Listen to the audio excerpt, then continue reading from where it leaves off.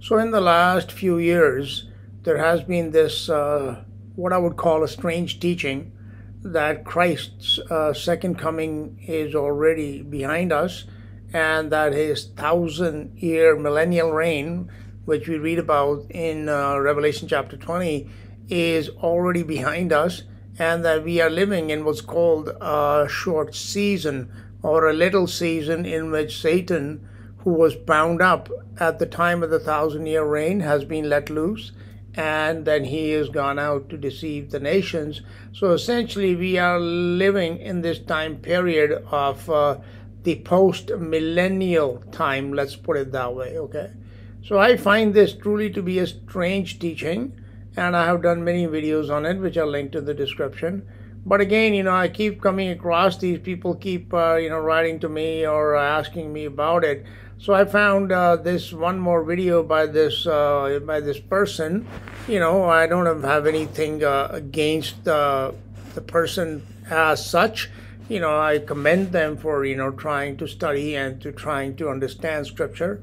But I believe that, their teaching is in error. So what I thought I would do is I would take some clips which would highlight what is being taught, and then I will show what the scriptures actually teach. And then, you yourself can be the judge of this as to what time period you're living in. Now, personally, I think that the book of Revelation and basically the prophecies of Matthew 24, Luke 21, Mark 13, etc., they are all future. Okay, what we call the time of the tribulation, it is all a future event which will transpire within a very short period of time, although it's commonly taught that it will be 7 years. That is also incorrect. Okay, there are some 7-year periods within the greater period of the tribulation, but I believe the tribulation itself will last closer to 40 years, not 7 years. So all these events of Matthew 24, Mark 13, and Luke 21, and the book of Revelation, they will occur. Revelation from chapter 6 into chapter 19, they will transpire over a period of just under 40 years. Not quite 40 years, under 40 years, okay? All of them must happen in that time. So they're all in the future yet, because I do not believe that, Revelation 6, the opening of the seals is yet complete, although I am of the opinion that the first seal may already have been opened back in 2020. All right, and that I have videos on that as well. So you're more than welcome to go to my channel and, click on the prophecy playlist, and you will find like dozens and dozens of teachings on these topics. So let's begin here by asking the question, is the millennial reign of Jesus Christ, which is the 1,000-year reign, right here on this very earth, okay? This is not in the new earth that is promised to come. This is right here on this very earth. Is that 1,000-year reign an event that is already passed, or is it yet in the future? So the channel I will be referencing is called There's No Place Like Home, and this video is titled Re-examining the Millennium and Little Season, in the interest of keeping this within appropriate copyright laws, etc. I'm just going to be taking some clips which highlight what the person is teaching, and then I will put a link in the description for those who might want to go and view the whole video. Hi everyone, I'm Shelly and you're watching There's No Place Like Home. I'm back with another Question the Narrative video, and today's topic is re-examining the millennium and little season. And it's mainly because, I used to be in the camp that believes that we are in the little season right now. And I know that a lot of people don't like when I call it a popular theory. So I won't call it a popular theory. I will say, though, that it is certainly gaining popularity in the truther movement. The idea that the millennial kingdom was, the time that these beautiful Tartarian, what we would call Tartarian buildings were built. And that was during the millennial reign of Christ. That already happened. And then when Satan was loosed, it caused some sort of reset, and that we are living in that short season mentioned in Revelation 20 right now. And that's just basically it in a nutshell. So let's quickly read from Revelation 20 to get an understanding of what is meant by the millennial reign and the 1,000-year period for which Satan was bound or will be bound. And in verse 1 it says, "And I saw an angel come down from heaven, having the key of the bottomless pit and a great chain in his hand. And he laid hold on the dragon, that old serpent, which is the devil and Satan, and bound him 1,000 years, and cast him into the bottomless pit, and shut him up, and set a seal upon him, that he should deceive the nations no more, till the 1,000 years should be fulfilled. And after that he must be loosed a little season. And I saw thrones, and they that sat upon them, and judgment was given unto them. And I saw the souls of them that were beheaded for the witness of Jesus, and for the word of God, and which had not worshipped the beast, neither his image, neither had received his mark upon their foreheads, or in their hands, and they lived and reigned with Christ 1,000 years." Okay, so this is the millennial reign of Christ. It's a period of time after his second coming in Revelation chapter 19, where Satan is bound in the bottomless pit for 1,000 years, and during that 1,000 years, Christ sets up a kingdom right here on this old earth, because this old earth is going to be destroyed in the future to be replaced by a new earth. But at that time, before that happens, Christ lives and reigns in this earth 1,000 years with his elect. Okay, so what we've been told is that once the 1,000 years are expired, as we read here in verse 3, and cast him into the bottomless pit, and shut him up, and set a seal upon him, that he should deceive the nations no more, till the 1,000 years should be fulfilled, and after that he must be loosed a little season. So what we've been told is that this 1,000-year reign of Christ, his second coming is past, and his 1,000-year reign is past, and after that, this is the time period in which Satan has been loosed, and he is doing some activity on this earth, including causing some very catastrophic destruction called the reset, about which I will talk in just one moment. Okay, so let us just go ahead and summarize what Shelley was teaching us. Okay, and what we can learn from her teachings is that she says that we are now living in a post-millennial time period. Christ's second coming is past, as is his 1,000-year reign on this earth. Evidence that was presented are some buildings like European cathedrals and castles associated with a civilization called Tartaria that were allegedly built during Christ's millennial reign. Since Satan has been loosed from the bottomless pit, he has caused great destruction to the world that was built in Christ's 1,000-year reign on earth, which is termed a reset. Based on Revelation 23, the present time period is called the little season. Now let us look at these teachings and see if they are actually supported by Scripture or not. First of all, let's address the subject of these Tartarian buildings, okay? I don't want to go into this topic of Tartaria, which I have done videos in the past, okay?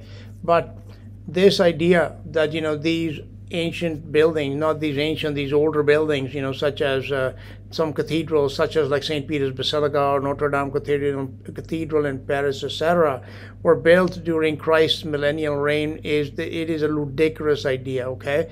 Because as you can see, these buildings, they are filled with idolatrous statues and artwork, and with occult symbols everywhere. Okay, books have been written about it, movies have been made about this Gothic and grotesque architecture and their artwork that is in them. They are devilish to the limit. Okay, there are more devils per square inch in these cathedrals than probably are in hell. Okay, so to say that these were built during Christ's millennial kingdom, it is really, really not supported by Scripture whatsoever. As for example, you can see this picture, they even have an elephant on Notre Dame in Paris. What's an elephant doing there? There's no elephants in France as far as we know.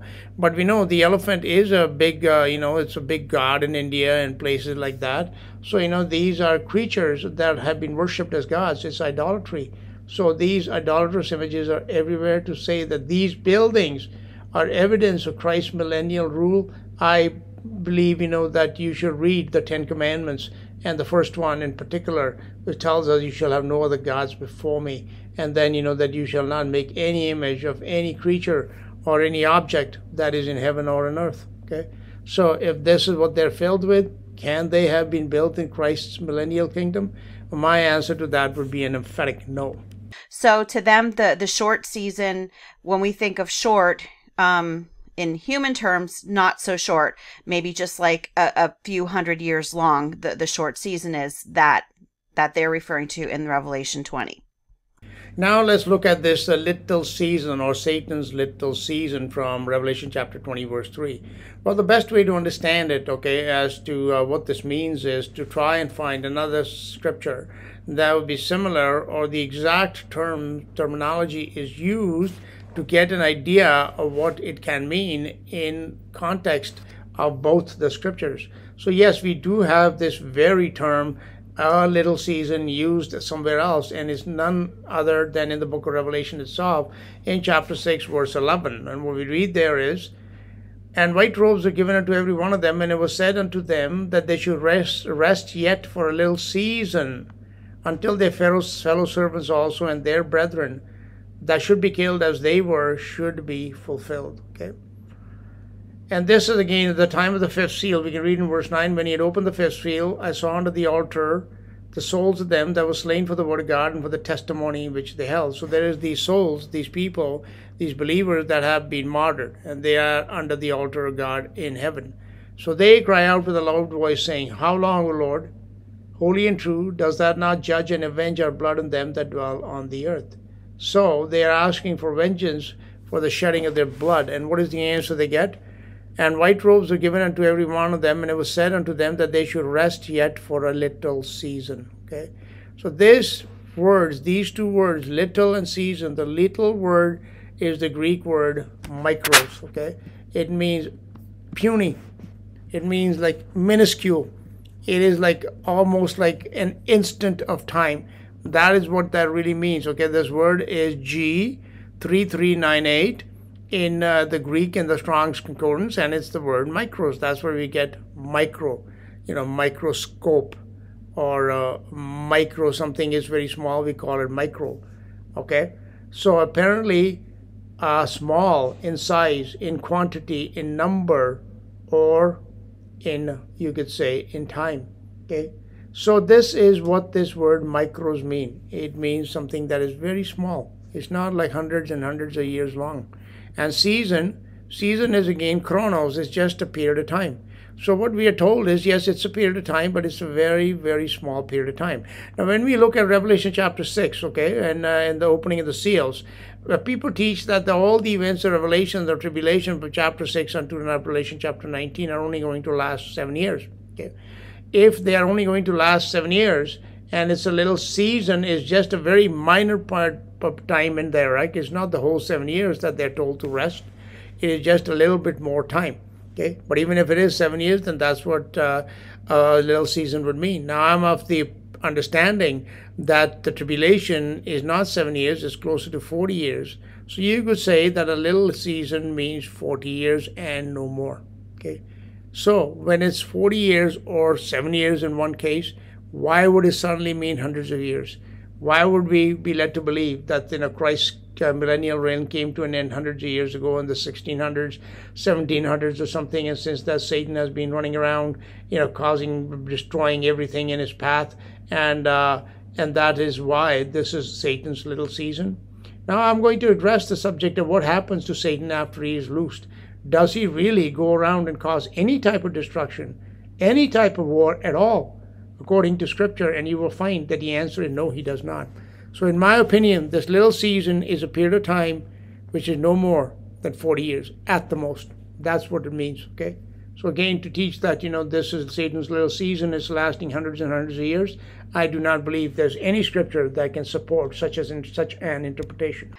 First of all, point number one is that, to my knowledge, there are no verses in the Bible that describe an earthly millennial kingdom.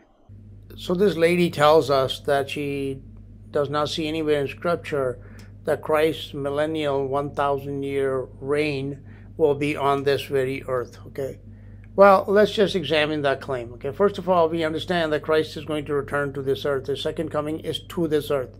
His feet are going to land in the Mount of Olives, and Mount of Olives are going to spread into two, etc. We know that, right? In Revelation 19, he comes to the earth, and he destroys the armies of the Antichrist. And then the flesh of these captains, etc., is fed to the fowl of the air. And that also happens right here on the earth. But, let's look at this here, what we are told. Okay, that I saw the souls of him that were beheaded for the witness of Jesus, etc. And they lived and reigned with Christ 1,000 years. Where do they live and reign with him? Okay. And continuing on into verse 7, when the 1,000 years are expired, Satan shall be loosed out of his prison. Okay, Satan is loosed out of his prison. And where does he go? And he shall go out to deceive the nations which are in the four quarters of the earth, Gog and Magog.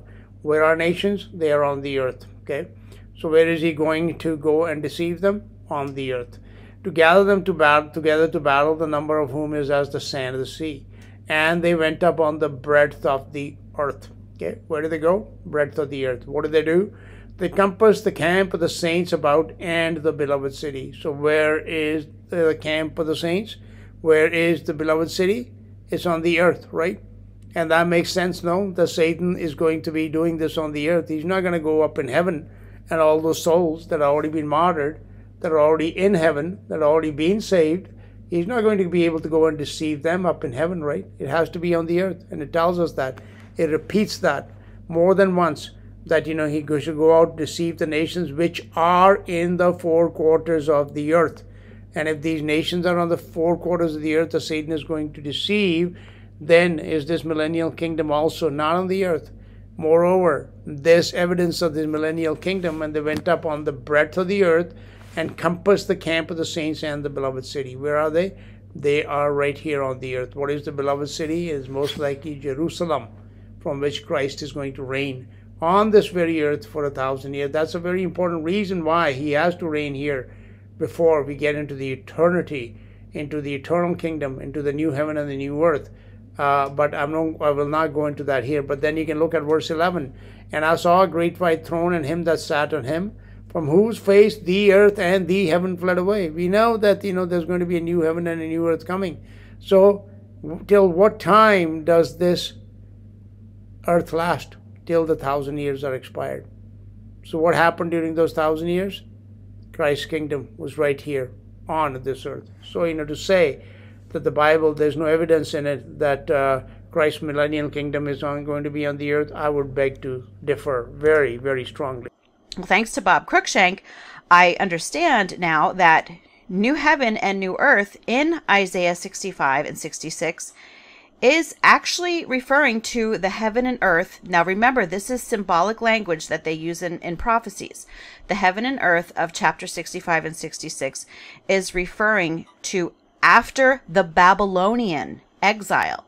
Remember, audience relevance, it is still important in Isaiah 65 and 66. So that was specifically about after the Babylonian exile. And then, yes, it is a typology for what is going to happen in Revelation 21 after it was fulfilled ultimately in Christ. But the point that I originally was making was that it is not about the millennial kingdom that so many people like to point towards with it. There's a lot of this kind of teaching, especially in regard to the book of Revelation, that it is symbolic and not literal. Okay, as far as I understand, the whole Bible is literal, right from Genesis through to Revelation. Moreover, it is in chronological order, the Bible itself and also the book of Revelation. So this idea that the reference to a new heaven and a new earth is merely symbolic, or even as this person, says it's hyperbole, I think it is absolutely incorrect. Because we can read, for example, in Isaiah 66, it says, "For as the new heavens and the new earth which I will make shall remain before me, so saith the Lord, so shall your seed and your name remain."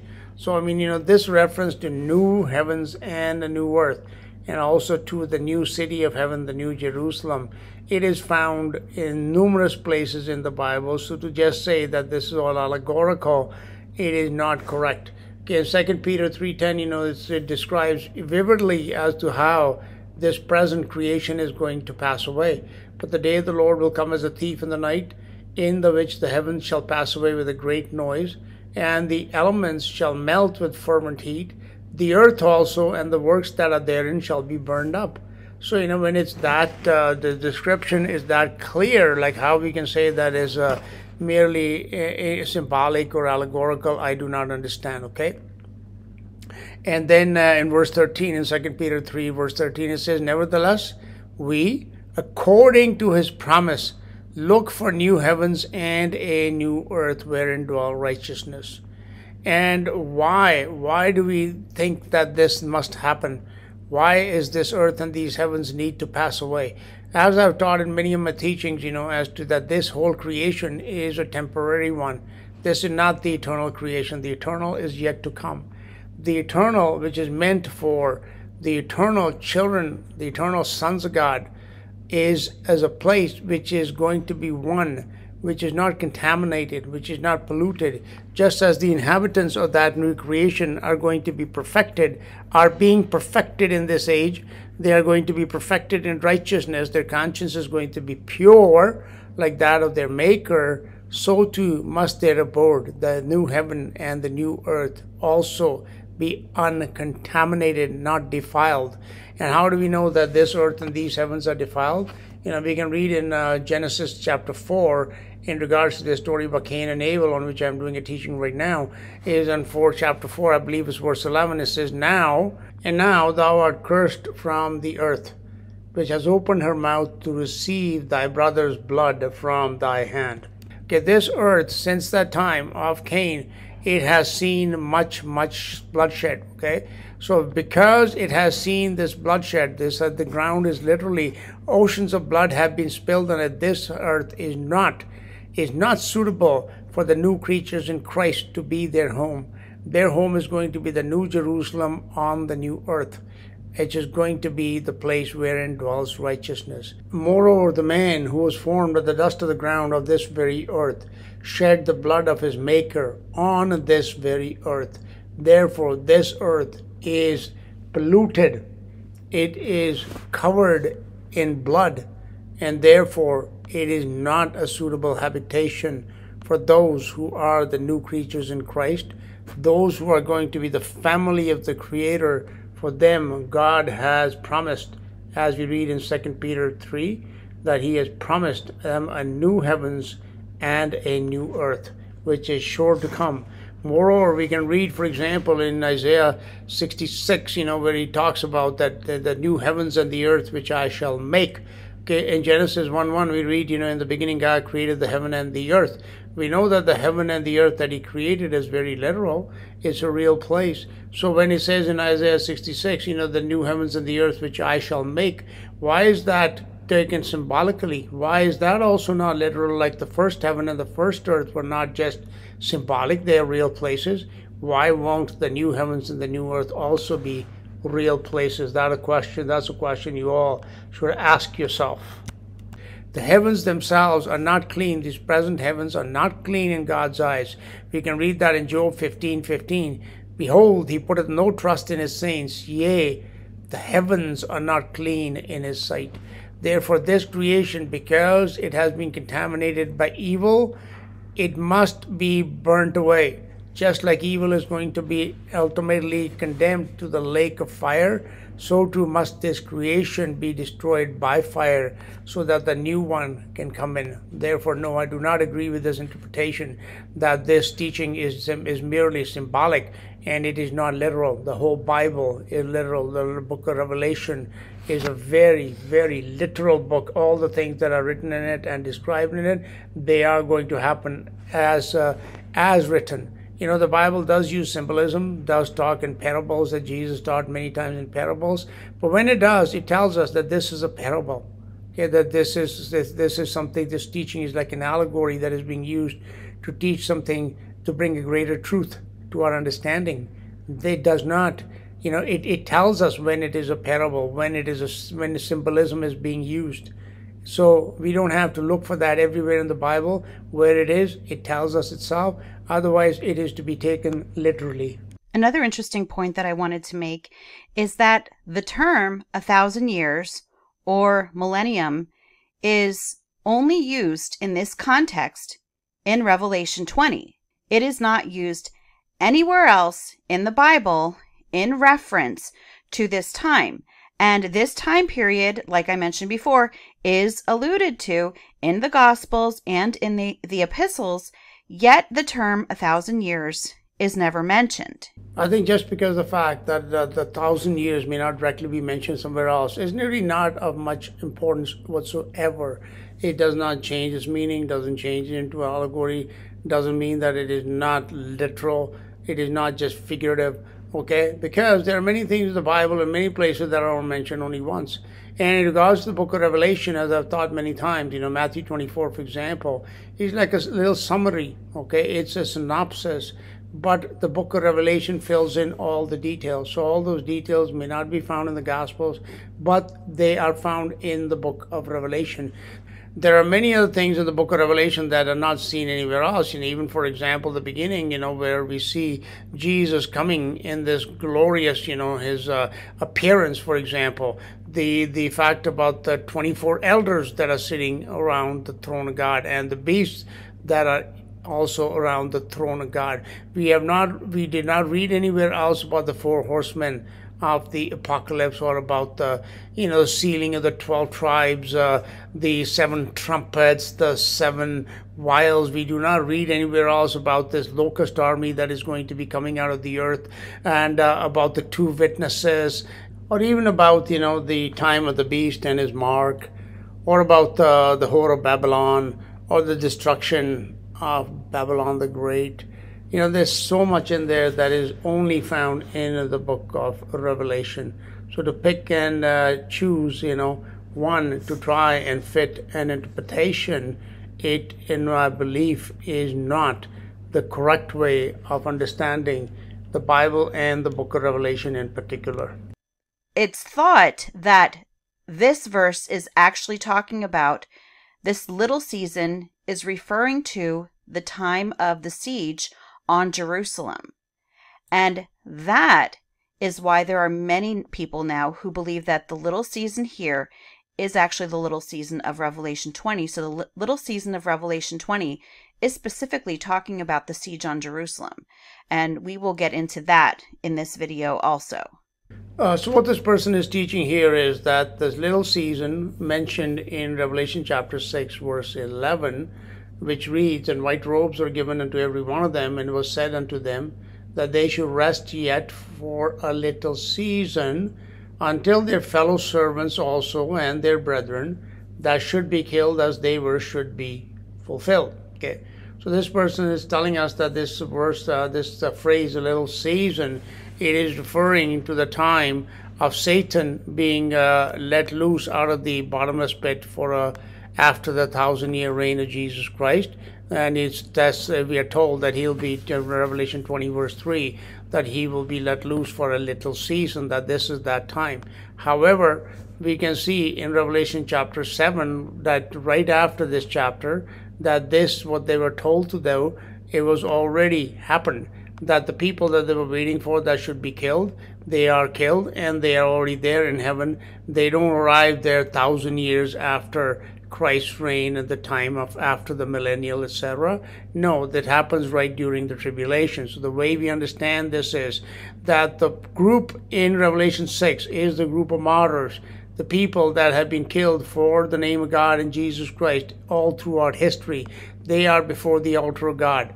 And then they are told that, yes, we're entering the time of tribulation now, and in this time there's going to be a lot more people that are going to be killed, just as Jesus himself taught in Matthew 24, for example, that, you shall be killed for my name's sake, you shall be hated by all nations, etc. So he says, yeah, it's those group in that tribulation, they are going to be killed, and then when they have joined you here, after that will come the time of your vengeance, which takes place, of course, in Revelation chapter 19. Okay, so in Revelation chapter 7, verse 9, we read, "After this I beheld, and lo, a great multitude, which no man could number, of all nations and kindreds and people and tongues, stood before the throne and before the Lamb, clothed with white robes." What did we read in Revelation 6:11? "And white robes were given unto every one of them." So this group in Revelation 7, not in Revelation 20, is the same that these ones in Revelation 6:11 were told to wait for.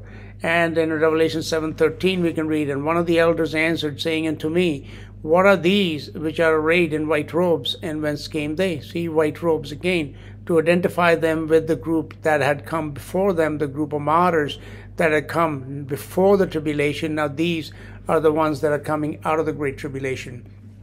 And in verse 14, and I said unto him, Sir, thou knowest. And he said to me, these are they which came out of great tribulation, and have washed their robes and made them white in the blood of the Lamb. So yes, so this is not referring, this little season that they were asked to wait for is not the time of the millennial. This was the time of the tribulation.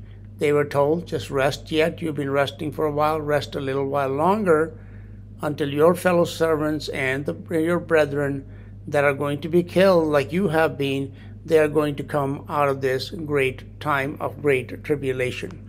So that is how we understand this, not that, it has no connection to the little season of Satan in Revelation chapter 20. So now I've not included this clip, but this person is teaching that the millennial means 40 years, okay? That somehow the ministry of Jesus, or the time from Jesus' ministry till the destruction of the temple in Jerusalem, let's say from AD 30 unto AD 70 or something like that, was 40 years. That is the period of the millennial reign. That Satan was bound by Jesus after he was tempted by him, okay? When Satan tempted Jesus, that, after the temptation, Satan was bound up, okay? And then he was bound for 40 years or something, which somehow equals 1,000 years, okay? So I don't want to go into much detail about that. But this teaching about Satan being bound by Jesus in the time of the days of his flesh, it is like so patently false and disproven by scripture that I don't even know how people can teach it. Okay, and as far as the millennial reign is concerned, okay, the 1,000 years that equated with Jesus' ministry, when Jesus himself came, okay, to dictate the book of Revelation to the Apostle John. The book of Revelation was probably not written until long after AD 70. Some people believe that it was written around AD 90 or 95, okay? Long after Jerusalem had been destroyed, the temple had been destroyed, because the Apostle John lived to be a very long age, an old age, okay? And Revelation 1:1 we can read, the revelation of Jesus Christ, which God gave unto him to show unto his servants the things which must shortly come to pass. So this is long after Jesus' earthly ministry. He's come, he's dictating this book, he's showing John these, prophecies of what is to come, and included in that is the 1,000-year reign and the time of 1,000-year binding of Satan. So to say that, somehow Satan was bound by Jesus, which means that Satan was not active in the time of Jesus' ministry, which is obviously a falsehood, yet people claim that, okay? So I'll show you some more here. Luke 4:13, I believe it tells us, Luke 4:13, and when the devil had ended all the temptation, he departed from him for a season. Okay, so it doesn't look like to me that Jesus bound Satan here somehow. He tells us that Satan left. Satan tempted him. Jesus rebuked him, and Satan left. And that have the devils, did they all leave, or they were bound up somehow? No. In Mark 5, for example, we can read when about the madman of Gadara. It says, for he said unto him, come out of the man, thou unclean spirit. And he asked him, what is thy name? And he answered, saying, my name is Legion, for me are many. So, here in this one instant, there was a whole legion of devils that were right there. In Luke 13:16, and ought not this woman, being a daughter of Abraham, whom Satan has bound, lo, these 18 years. So Satan was there binding people right when Jesus was around. Okay, he's keeping them bound. So Satan himself was bound by Jesus. How was he doing this binding? And in Luke 22:3, then entered Satan into Judas. So if Satan is bound, how is he entering into Judas? Do you understand that these teachings, honestly to me, they make no sense. Yet people are teaching them, especially in regards to this, that, somehow that we are living in the post-millennial time. No, it's yet in the future, my friends. And in Luke 7:21, in that same hour he cured many of their infirmities and plagues and of evil spirits. So when he's curing them of infirmities and diseases, this is not allegorical, it's real. So were these evil spirits that he was casting out of people. And unto many that were blind he gave sight. And then, of course, all throughout the New Testament we are told that Satan is active. We read in Ephesians 6:12, for example, for we wrestle not against flesh and blood, but against principalities, against powers, against the rulers of the darkness of this world, against spiritual wickedness in high places. Oh, they're very active. And somebody say that Satan has been bound. And what happened after he was bound? He was unbound. So they say, okay, after Jesus' ministry ended, or AD 70, whatever, Satan was let loose. Well, if he was let loose in AD 70, and since then, some 2,000 years have gone by, so, is he still, wasn't he supposed to be bound only for 1,000 years, which was 40 years? Do you see how confusing these teachings become? For when you take them literally and take them to mean what exactly is written, then they're simple. The words are plain, and there's no room for any false interpretations. Peter said, your adversary, the devil, walketh about as a roaring lion. This is after Jesus' death, burial, and resurrection that Peter's writing this here. He's saying the devil is still in this world. And people teach, I beheld Satan as lightning fall from heaven. Yes, that's going to happen in Revelation 12 when we get to those days. He is still very much the prince of the power of the air. He is operating in the heavenly realms and on this earth at this very moment. No, he was not bound by Jesus during the days of his ministry.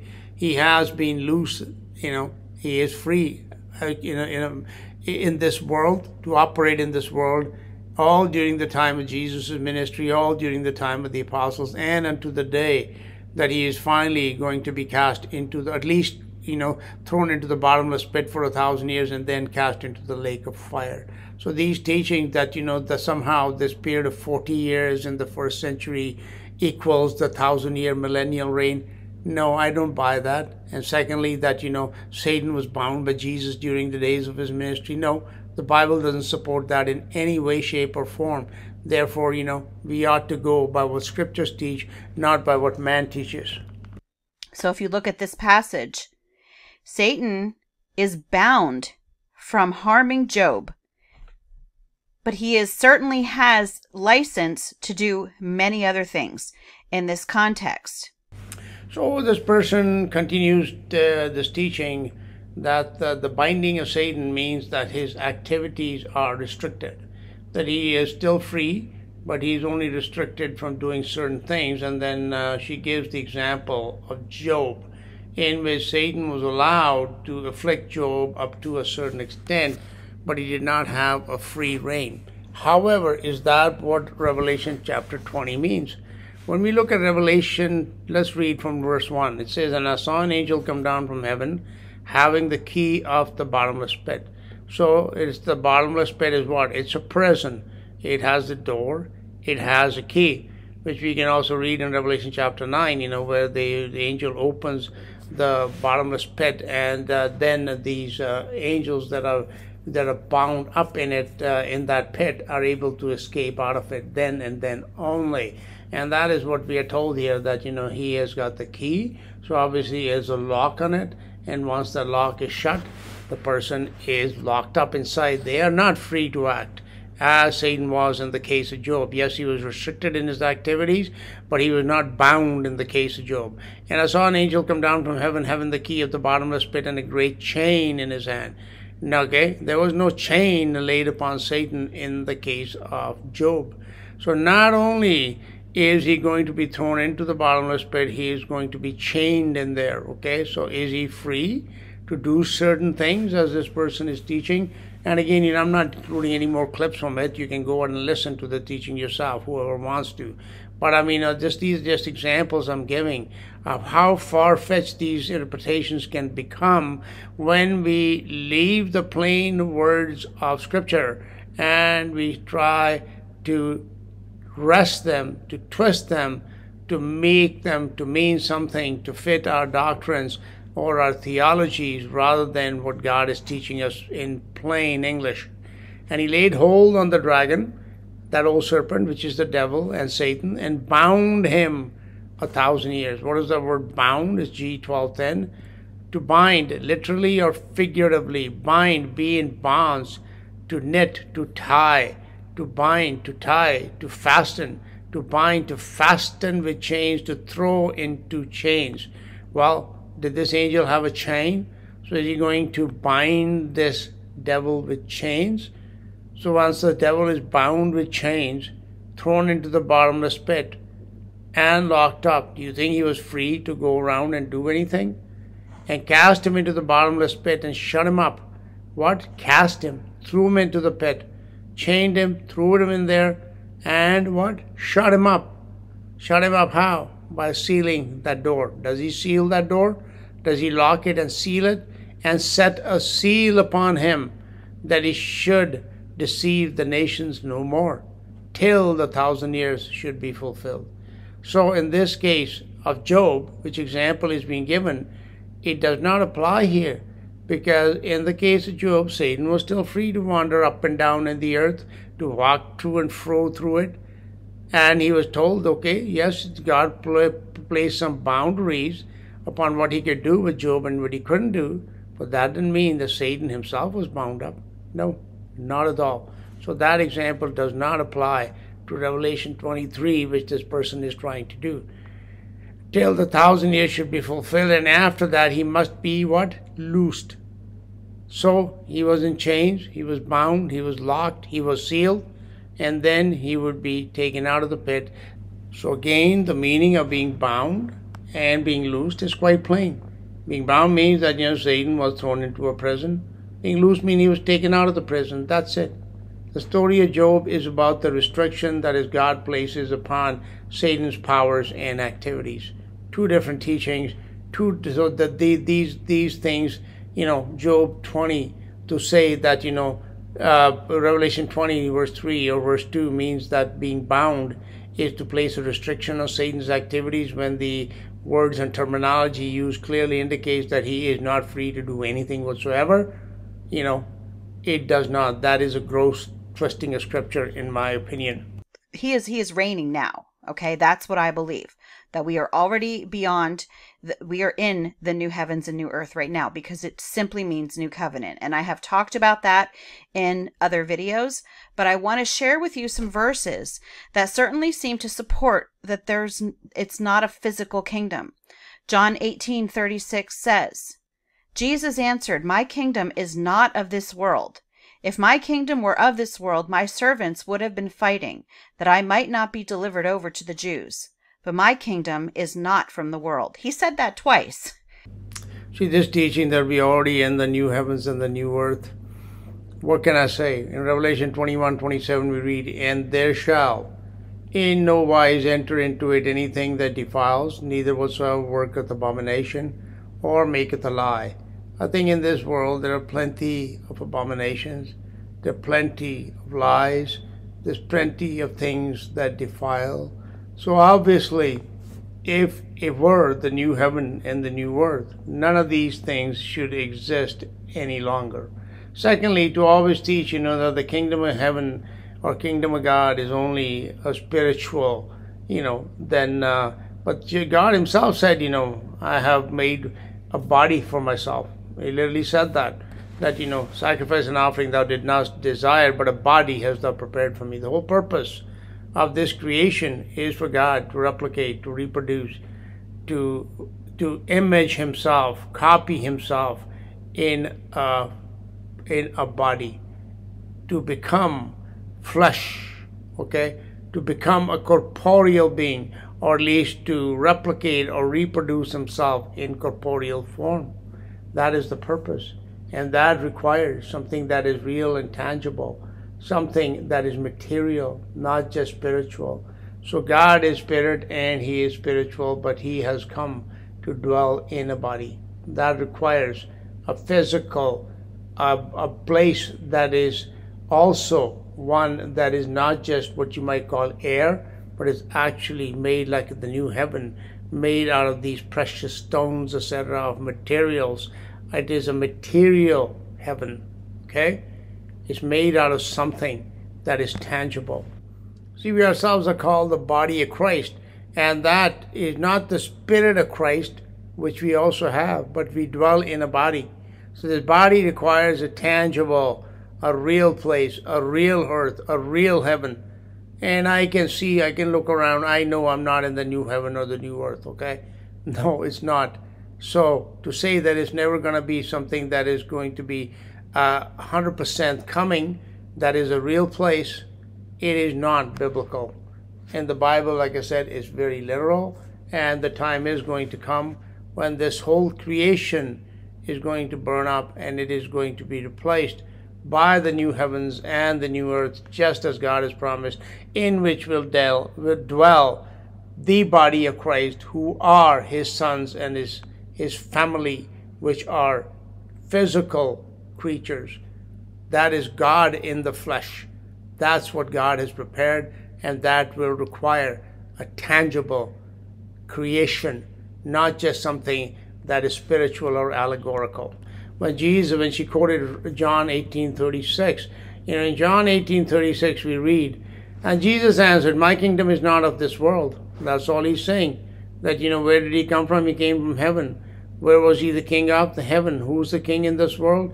It was given to Adam, who handed to Satan. He's the god of this world.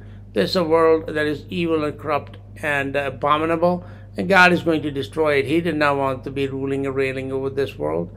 Okay, if my kingdom were of this world, then my servants would fight that I should not be delivered to the Jews. But now my kingdom is not from hence. That doesn't mean that he didn't have a kingdom that was real and tangible, but it was not just this one on this earth. That's all.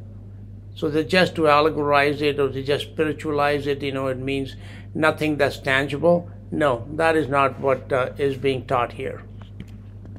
So I will end this shortly, but before I do, I want to address this subject again about this kingdom of God being within us, okay? This is taken from Luke, okay? In Luke 17:20 we read, and when he was demanded of the Pharisees, he was demanded, remember that, okay? When the kingdom of God should come. So basically they were like trying to disprove his teachings. They were questioning him. They were not believers. They were trying to prove him wrong, okay? So when he was demanded of the Pharisees when the kingdom of God should come, he answered and said unto them, the kingdom of God cometh not with observation, neither shall they say, lo here, or there, for behold, the kingdom of God is within you. What this means is that he is telling these Pharisees that unless God, the kingdom of God is observed, it is discerned spiritually first. But that doesn't mean that there is not going to be a real, there is a real heaven right now, about which we can read extensively in the Bible, especially in the book of Revelation. There is a real throne of God there right now. There is a real throne of Jesus, who is God in the flesh, who sits at the right hand of God, who is a spirit. These are doctrinal subjects, very important ones, as to why God replicated or reproduced himself in bodily form. We are told in the case of Jesus that in him dwells the fullness of the Godhead bodily. In Genesis 1:26 we read, let us make man in our image, okay? And then we can read, for example, in 2 Corinthians chapter 4 and other places in Colossians chapter 1, that Jesus is the image of God. In Hebrews 1:3 we are told he is the express image of God, which means that he is an exact clone, a copy of God the Father, and the same person as God the Father, although they're two, yet they're one. But one of them is in bodily form.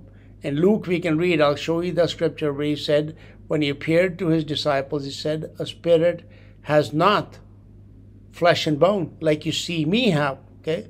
God the Father does not have flesh and bone because he is spirit. But the Son of God does. He is God, yet he does have flesh and bone. Anything that is flesh, the earth was made for man, okay? Why? Because anybody that has a body requires a tangible physical place to dwell in. So that kingdom, like it is up in heaven right now, it is a real place. It is not even a spiritual place. It's a very tangible place, just like as the new heavens and the new earth are going to be. But let me get back to this scripture from Luke 17, where they tell us, that the kingdom of God is within you. So what he was teaching these Pharisees, you mockers, first you got to have God living within you, then you shall be able to discern when and where this kingdom of God is going to come. But unless you have faith, you cannot see the kingdom of God with your physical eyes. You can only see it with your spiritual eyes. But that does not mean that it is not a real physical place, or it's going to be a real kingdom on the physical earth. That is not what that means, okay? And then he went on to answer that question, as a matter of fact, as to when his kingdom was going to come, okay, right here on the earth.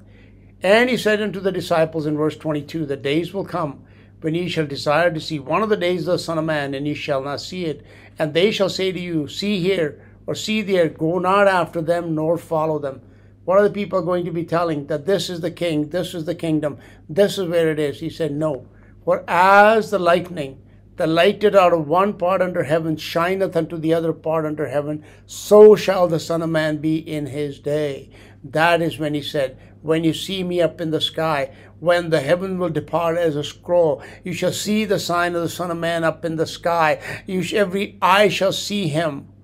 He will be coming in his glory with his holy angels. He is coming to set up his kingdom right here on the earth. That is when the kingdom of God is going to come to this earth. So for these people to teach that the kingdom of God and we are already in the new heaven and the new earth, it leaves me speechless, because it is patently false. God has reproduced himself in bodily form. He is going to make a real physical place. That new heaven is going to be a real building.